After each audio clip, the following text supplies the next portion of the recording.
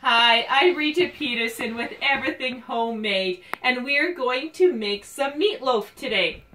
I've got my helper here, which is Ocean, who is 7, and a big thank you to Orion, my son, who is filming, and he is 8 years old. So let's begin. Are you ready, Ocean? Yes. Excellent. So the first thing you want to do with meatloaf is put in some eggs. Now, the amount of meat that I have will be 2 pounds of ground beef. So you will have to adjust this recipe to the amount of hamburger that you have, but we will have 2 pounds. So Ocean can begin cracking the eggs here. Perfect. And we're going to get them in.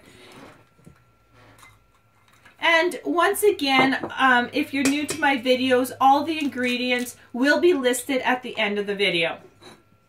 Okay, 2 eggs. So what she's going to do is mix them up. She wipes off her hands here. Okay, so she's going to mix those eggs up. And you want to beat them up. Get them nice and beat. And this is when I start adding in some of my spices. Okay, stop there, Ocean. So the first thing I want to add in is about a teaspoon of salt. And salt really enhances the flavor of the meat. And remember, this will be a larger meatloaf. So we add some salt in. The next thing we want to do is add some pepper.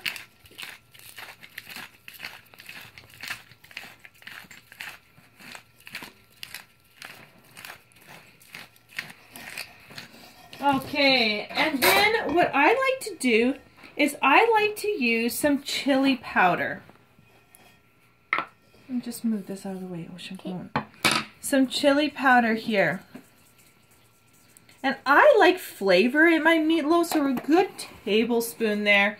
And this here is paprika. Mom, paprika's lighter than chili. Yeah. It is. And I like to use some garlic powder. Now, you can chop up garlic if you would like and add it in here. I would add 1 to 4 cloves and some onion powder. Again, you can chop up an onion, but my husband doesn't quite care for that, so I use onion powder instead. The other thing that I like is marjoram. Marjoram herb works really good, and I like to put about a tablespoon in here. I love that herb. And summer savory, and about 1 teaspoon. So those are the spices that I like to use, so you can mix those up there, Ocean. The other thing is, when I make meatloaf, I honestly like to look in my fridge. What do I have for leftovers? Sauces maybe from a couple of nights ago, and I have in my container a little bit of leftover tomato paste, so I'm going to put that in there. So I can only say my meatloaf flavor will change depending on what's in my fridge. Now, if I have, let's say, old cheese sauce, I might add that in. I might put, if you like ketchup, you can add ketchup in. If you like mustard, you can put some mustard in. If you are a big canner and like plum sauces and chutneys, when I have garden fresh and ready salsa, I add that in. So my meatloaf totally depends on the time of the year that I'm cooking, what's in my fridge. So today, it's going to be very basic because that's what I have in my fridge. So Ocean's got that mixed in.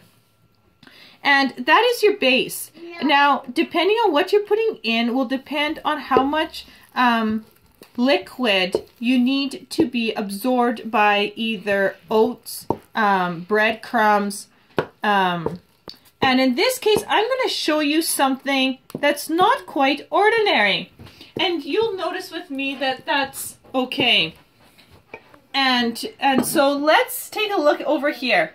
This is chia seeds. Now, a little word about these beautiful, really unique seeds, which are now even found at Superstore. They are found at Costco, some of the major places. they absorb liquid like crazy. Okay, I can't remember how many times, but it is at an amazing amount. And so I'm going to show you how to make a gluten-free meatloaf. At the same time, I will also tell you if you're not gluten sensitive, what to do there. But I'm going to use chia seeds today. One thing that's nice with chia, it increases the nutrition of your meatloaf. So it gives you a boost of omega-3s and many other vitamins and minerals. So what I'm going to do is just set these chias aside and put in my meatloaf. Or put in my meat. Here.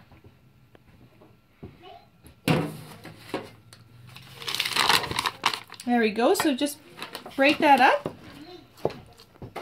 And while she's doing that, I'm just going to wash my hands here.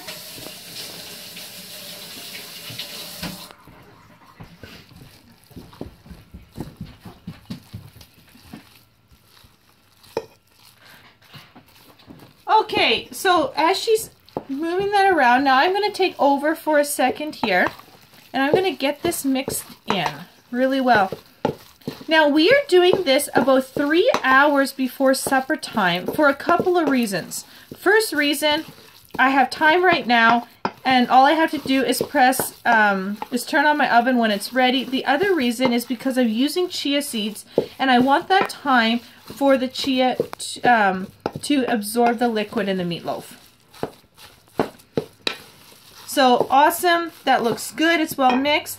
Now, because this doesn't have a lot of extra liquid, I'm only gonna put a half a cup of chia. Now, if I had used something more saucy, even added some soy or anything like that, I would have put the full cup in. So I'm gonna do a half a cup of chia here. So Ocean can mix that up. Now, if you don't want to add the chia, you can put in oats. Now, for this here, I would again use about a half a cup to 3/4 of a cup of oats. If you were going to use breadcrumbs, the same kind of thing. And you're going to it totally is going to depend on the moisture level. So more moisture, more need for a binder to absorb that moisture. To hold that meatloaf together. So really use your judgment with that and look at your meatloaf. And with chia seeds, just wait even 10 minutes. If you were in a rush, just wait 10 minutes. It'll really absorb. But you won't notice the chia that much in the meatloaf, okay? The other thing that sometimes I like to do is cook up lentils and smash them up a little bit and put them in here to bulk it up. So there's so many ways to do meatloaf. You can even grate carrot. You can even chop up celery, put peppers in it, spinach. So I'm going to show you the base, and you can take it from there. If you have some more suggestions or questions, just let me know. So we're going to put this into a dish, and we're going to cook it under 350 degrees Fahrenheit. For about an hour, hour and a half, between an hour and an hour and a half, we're going to do that. So let's just get a dish here.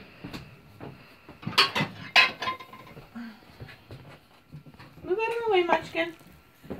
Get a dish here and put it in. Okay, can I? Yeah, you can. Meatloaf. Yeah, meatloaf. Okay, and I'm going to help Ocean out here for a moment.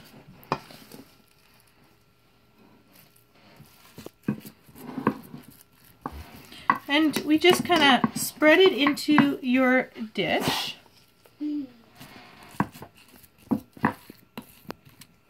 Just like so. And these seeds I just love. Honestly, I absolutely love using chia in my meatloaf. I have used oats plenty of times, but I always go back to chia again and again. And now, Mom, could I pat it all down? Right away, Munchkin.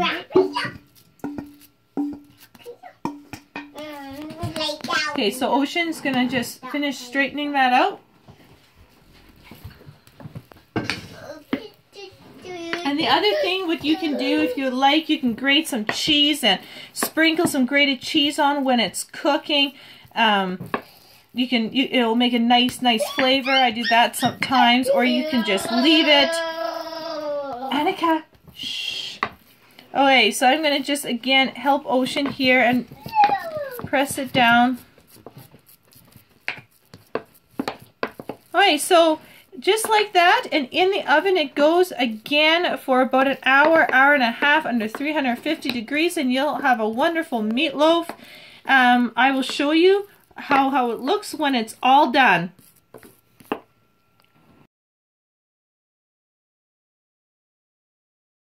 Take a look at that. Meatloaf is all done.